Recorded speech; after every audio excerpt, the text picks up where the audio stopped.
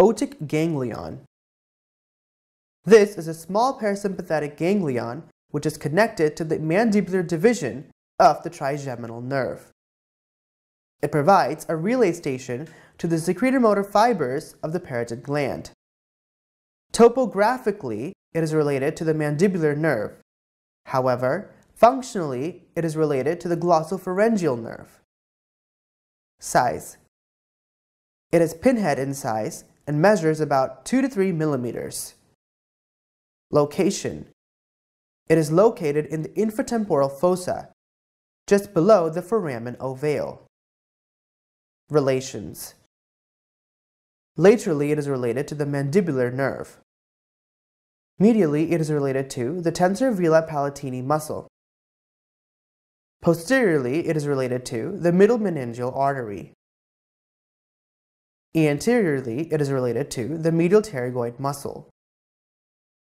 Connections. Parasympathetic or secretomotor fibers.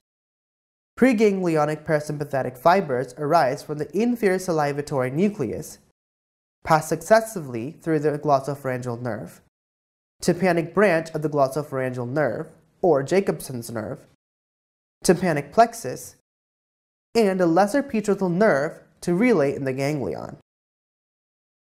Postganglionic parasympathetic fibers from the ganglion pass through the auriculotemporal nerve to supply the parotid gland. Sympathetic fibers.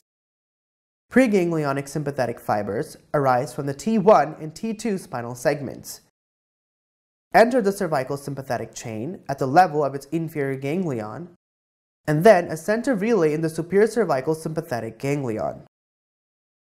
The postganglionic fibers arise from this ganglion and form a plexus around the middle meningeal artery. They then pass through the ganglion without any relay to reach the parotid gland via the auriculotemporal nerve. They are vasomotor in nature and are responsible for thick salivary secretion.